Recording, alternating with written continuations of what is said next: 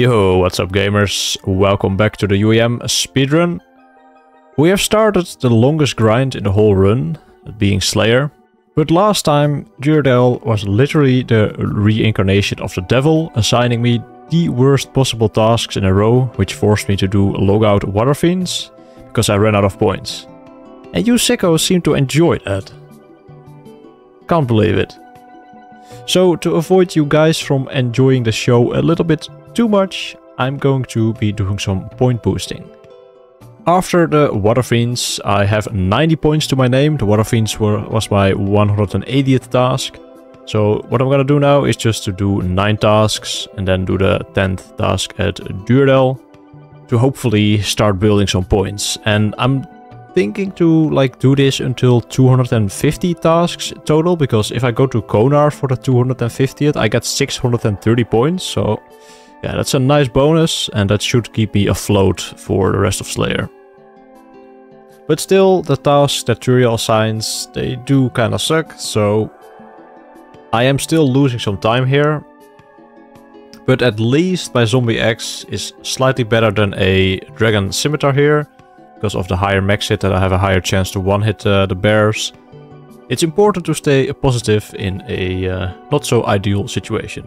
But yeah, anyway, moving forward. Alright, just completed my 189th task, so next up is one from Duradel.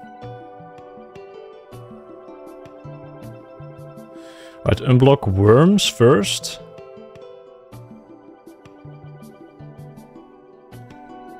Wards task, worms can be off the list, because that's actually a very good task now. We actually got something that is good! Thzaars, no way! 166 Thzaars, let's fucking go, dude. And can you believe it, guys? He actually assigned me something that is a do task. Like, Thzaars is a very good task for me now, because it is a lot of melee XP. But Duradel didn't screw me over this time, so yeah, that's epic. And my plan for the start of Slayer is to first train a lot of strength, because yeah, that gives you a higher max hit, which is the biggest increase in DPS. So this task is actually perfect for that, because I can lure them with 2 alt accounts and then jelly them for big strength XP drops. So a strength level is gonna be flying up rapidly if you get more Thzaars. And the cool thing with the Thzaar task is that I actually still get full XP for the majority of the Thzaar monsters, because I do not attack all the Thzaar monsters with my ult to lure them, but I do only attack the Gem Knights, the Thzaar Hers, and they yeah, pretty much scream for help, because they are they are useless, and then all the big strong guys come back them up, and then they aggro on my ult, and then I can stack them up, and then I can jelly them. And I'm using 2 worlds here, so one ult in one world and one in the other, so I just hop between those 2. So I can actually do this task normally. No logout strats for this task, so it's actually, yeah, pretty fun task to do. I'm a fan. And the XP rates are actually not too bad for this task. Getting around 40k an hour Slayer and a little bit shy of 200k melee XP per hour, and hit 84 strength this task, so... And my goal for strength is going to be around 94, 95 strength before I switch to attack training, because then I pretty much don't gain any max hits anymore. 200 tasks. Alright, Duradel, don't fuck me over again. Oh, that's good. That's a do. Thank you, Duradel. Killing blue dragons with my stats is currently not the best Slayer XP per hour, but with the help of this little spell, I can turn the Dragon Bones into a lot of prayer XP. The Sinister Offering gives 3 times the XP for the Dragon Bones, so it's basically a gilded altar that is portable with this. It's an insane update they have done over the years for Iron Man, but yeah, it makes it so that I get a lot more prayer XP than I get Slayer XP on certain tasks, and actually makes it possible to finish prayer maybe before Slayer. I'm not too sure if it's actually possible to finish it, but I'm gonna try to do as much prayer XP during Slayer with this. But then again, Getting to the GE isn't like that slow, so maybe I shouldn't even be bothering with it. 50 zombies! I'm gonna kill these in the new place, I'm pretty sure. That's kinda good to do. Imagine if we get another zombie X.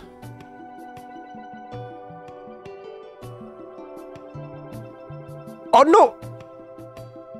No! What the fuck, man? What am I supposed to do with that?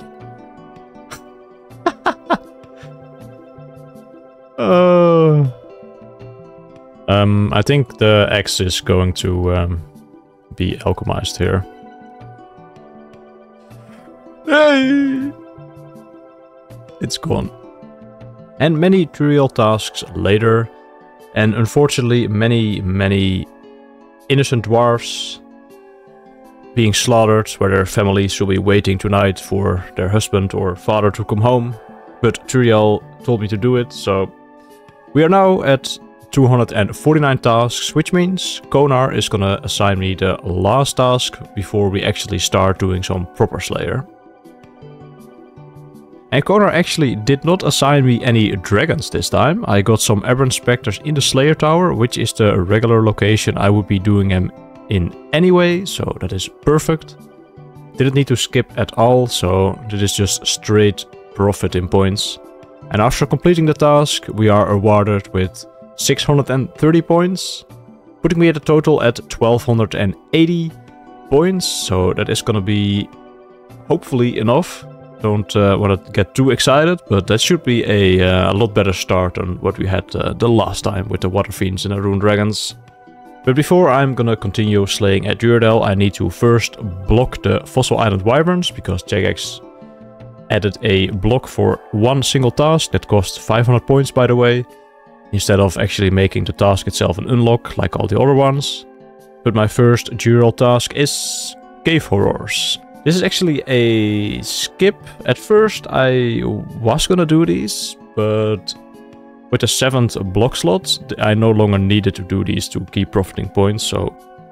And get Black Dragons. Alright, Duradel. Nice and easy one to start with. Duradel assigned me some Dust Devils. Unfortunately, I forgot to extend them, so it's only gonna be a relatively short task. But this is also a task I am doing like normally, no logout, cheese or whatever, because I am not yet 94 magic for Ice Barrage. I'm currently at 92, so I have to lug around these magic potions that I saved from the Barblore.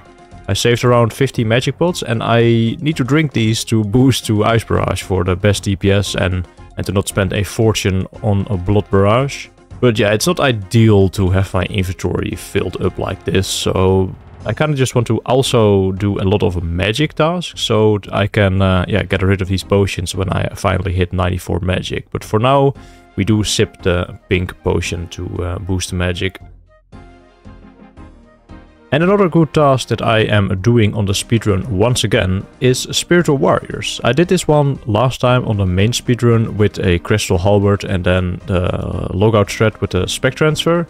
Of course, I can't be doing it on an Iron Man, and if I do equip the Crystal Halberd, I'm like dead right away, because a Zemi book is my Zemi item here. But anyway, I barraged these this time to get some more magic XP on the board, so I can get rid of the magic pots earlier. And these are actually a very good task to do for both points and XP rate, because the Spiritual Warriors are actually kinda weird, because they are not included on the list of monsters that you get like half XP from if you lure them with an alt. So you can just freely lure these with alts by splashing on them. Because this was the way how Slayer luring on Iron Man worked before they made the change.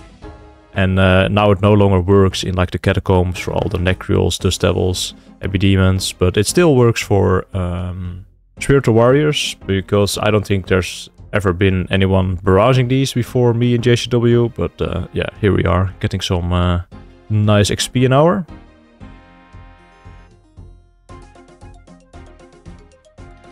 Alright, that did work. Wait, Obi Plate Legs? Wait, that's actually pretty good. I pulled a JCW here. I think he also got very lucky on them. But I'm not sure if I want to keep those, actually. I'll pick them up for now. I don't think that's, like, that good. It's like 1 strength bonus, but... Like, I kind of need prayer bonus as well. I don't know. What are the chances, though, that I actually get the legs? Ooh, superior. Definitely have to do the step back on this guy.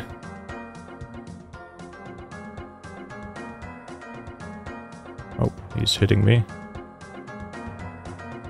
Oh, asshole.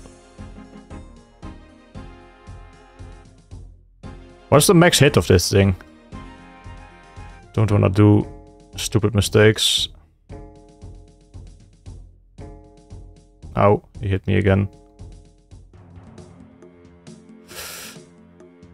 No, no, no! Oh my god. 28 max hit! Oh my god.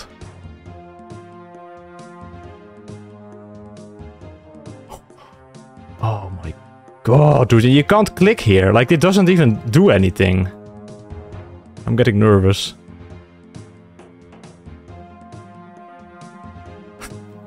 Come on, 52 HP.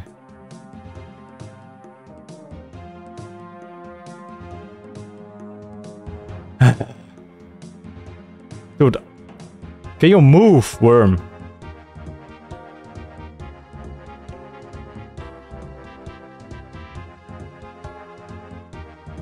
Fucking hell, dude. Alright, I got his ass. Dude, that was so not worth it. Now I have to already bank. But aside from that, superior worms are actually a really good task to do, because it is nice melee XP and all the bones you can use with the offering spells for prayer XP. So the task is basically 1-to-1 in terms of Slayer and prayer XP. So yeah, really solid, but yeah, not the best first superior encounter there. I did get chanced by it, so that is definitely not ideal. I'm not really used to like doing the step back method for this superior with a 5-tick weapon, and yeah, that definitely showed. I think I spent like 2.5 minutes killing that thing, and if I do die, I do lose my bracelets that I have in the death bank, so and all the silver bars as well.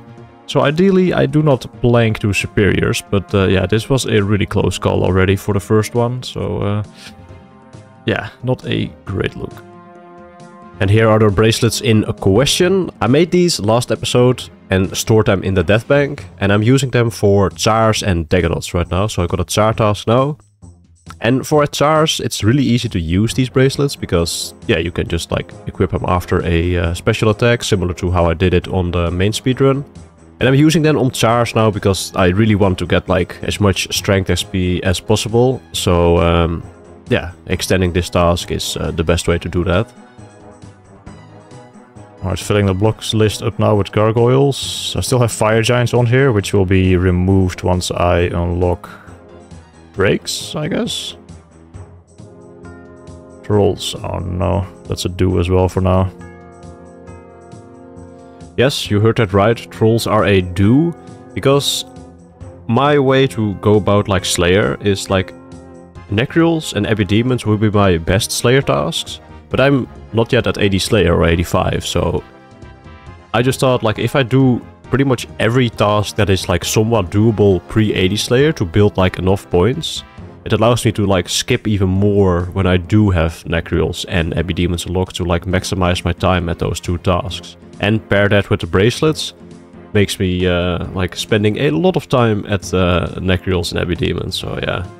Trolls must be done for now, and I'm doing this with alts, of course. And these guys you also could just splash on and still get the full XP, because they are not on the same list as the Necrules and Dust Devils, etc. But still, task kinda sucks. But with all this barraging, I do run out of runes, and more specifically death runes, because I still have 60k blood runes. But my stupid ass sold most of the death runes back when I was doing Guardians of the Rift, because I thought I needed all the money for construction with the mythical capes. But yeah, then Crames came along and I actually did not need the money. But yeah, now I do have to buy all my death runes back, so I'm losing a little bit of money here, but it's all for a good cause. Because my task right now, Dagonauts, is probably my favorite task to do, because this one actually has a very high skill ceiling, and I'm currently not that good at it yet, but this task is really fun. Like, I have 2 dancers set up on those tiles, so that Dagonaut stacking is a little easier. But yeah, since they have aggro, you can just like do these on your own without like having to lure them with an ult or anything.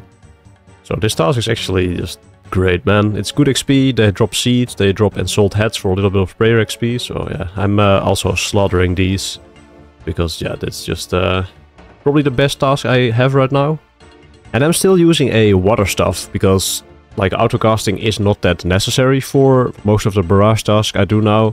And I actually want the magic XP, so there's no need for defensive casting with the ancient staff. And I still have my ancient staff still in the looting bag, so what I do is just I buy a staff of water from the Varrock staff shop. And then after I'm done with the barrage task, I can just like drop the water staff to open up another inventory slot for the melee task, so I can bring an extra prayer potion or something. Alright, 94 magic coming in a couple barrages. There we go, 90 fucking 4. Can finally drop my my magic pots.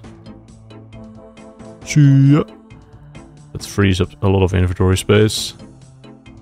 And here we are again at the login screen while doing Slayer. At the start of this speedrun, I was excited to do Slayer as an Iron Man, since yeah, logout Slayer was not possible. Since you would miss out on the loot and half the XP, and spec transfer also doesn't work on Iron Man. But unfortunately, doing a logout Slayer for Bloodvelds is still very worth doing. And the way this works is by doing a thing called double barraging. So what I do for this is to like first lure them with an ult, then lower their hit points to almost 0, and then log in on the UIM to start attacking 1 game tick after my ult, so we are both barraging, but my UIM is 1 tick delayed. And due to the spell's travel delay, I can basically trick the game in thinking that the UIM did the last hit, even when the Bloodveld did die from the damage from my ult. And this gives me half the Slayer XP per Bloodveld regardless if I actually killed it or not. As I said earlier, I do not receive any drops from these Bloodvelds, but they don't really have any good drops in the first place. Like, they do drop some blood runes, but that's like not the end of the world. And I only have to do a couple casts instead of like killing the whole stack on my own, which saves me quite a bit of runes. And the funny thing is, the superiors roll from the killing blow and not who did the most damage. So I still get the superiors. And you can get up to 130 to 140k an hour Slayer quite easily with this. And on top of that, it halves the total Slayer XP received from this task, which means I get more Slayer XP in general to kill Necruels and Epidemons along the way to 99 Slayer. And if I get any ensouled heads on a task where I don't have the Arceus spellbook, what I do is just simply switch to the Arceus spellbook, teleport to the Dark Altar, and then do it after the task to get some extra prayer XP in. And we're actually really close to 80 Slayer, so that's gonna be the level for Necruels. I'm very excited to start doing those and actually start doing proper herb runs as well during Slayer, since my seed supply isn't that all consistent with only Aberrant Spectres and Dagonauts right now. Oh, I missed 80 Slayer.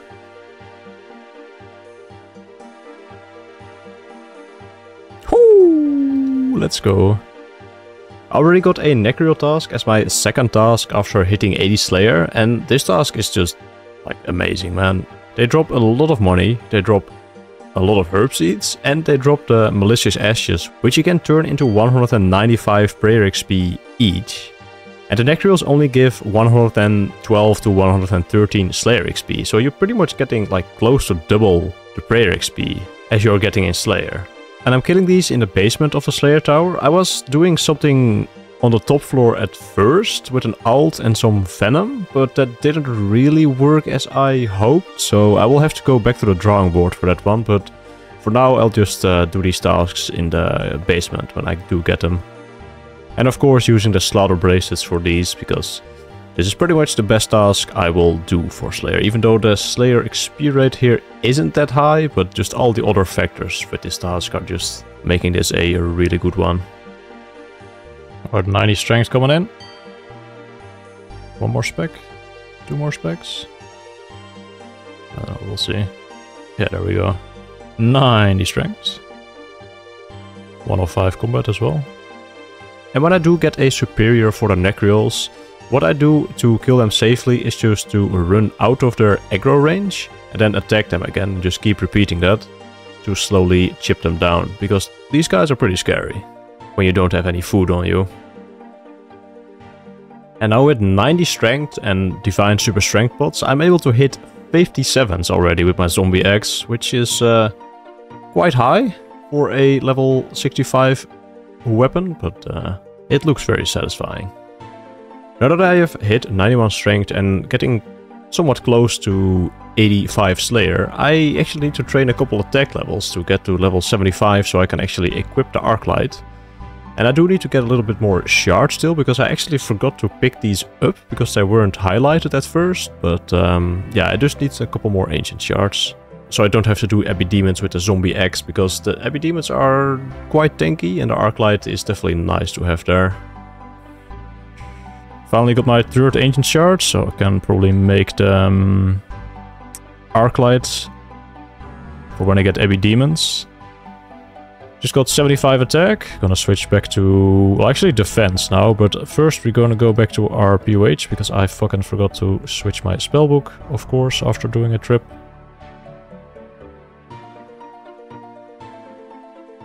But yeah, I'm gonna quickly get 80 defense, which is 11k away. And then it's back to strength training, I think. I don't know, maybe I should leave strength actually for chilling. Nah, fuck it, I'm gonna go back to strength. 95 magic coming in. Slayer level should be around the corner as well, yeah. Almost at the same time. 83 Slayer as well. That means spiritual mages, so dragon boots are on the menu for the next time we get them, and I'm probably gonna disable or like skip the task afterwards. Oh, there was 92 strength, halfway to 99 now, and I'm gonna stop at 94 strength, I'm pretty sure, and then switch over to attack. And prayer level at the moment is 77. Alright, got spiritual creatures. Let's get some dragon boots. Oh, there we go. Got a bottom as well. That's better than getting the top. Alright, it's gonna kill some spiritual mages now in the Zemi camp. No! My Slayer level is drained. Oh, gonna kill some spiritual warriors first, I suppose. Got the real OG fit with the room boots and the Zemi skirt torso. But yeah, it seems like first gotta kill some spiritual warriors until my Slayer level is level 83 again. It was honestly getting kinda scary. I was almost running out of my task here, and it's not really worth like staying post-task for the dragon boots, but luckily 5 kills left on the task. I just simply decided to get the drop and get it over with. But yeah, now that I have the dragon boots, I no longer need a room one, so they are getting alchemized. And during Slayer I've been doing a lot of herb runs, because I have to do a lot of herb runs to actually get 99 herb lore, and if I don't do them during Slayer, I'll probably have to spend like 2 months processing all the seeds that I get from Slayer. So I try to do them as often as possible, but when you look at my inventory, you might think like a herb run with this inventory is just not gonna be good. But that's where the herb sack comes in clutch. When I pick herbs with the herb sack open in my inventory, they just go straight away into the herb sack. So I only need inventory space for the spade, bucket and magic secateurs. And after I am done with a herb run, I just simply drop some potions or whatever I have in my inventory and then start cleaning and noting the herbs at the leprechaun. And then I simply just teleport to Varrock's Enclave to bag all the herbs. Alright, got some drakes. They are going on the blockety block list. Fire Giants will be unblocked now, because they have a lower weighting than Drakes. Do it right now, and extend the Bloodvelds. See you, mate. I'm already just gonna, like, click Abbey Demons, so I don't forget. It's gonna be too long until I get there. There we go, 85 Slayer. Abyssal Demons are available now. Hopefully I get the task soon. Then we can get our whip.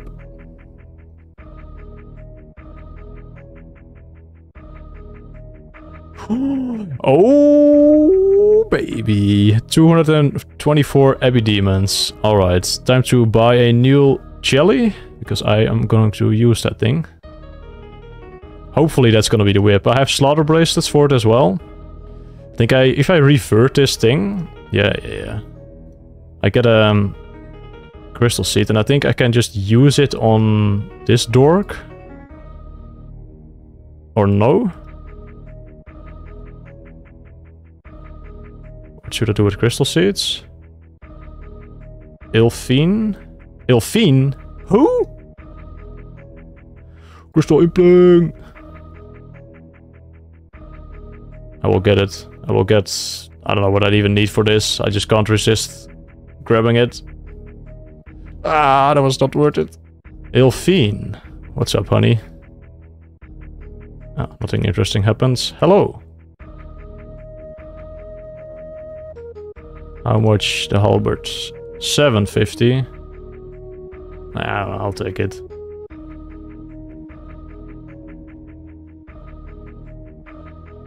Alright, nice. Got 2k charges on that thing.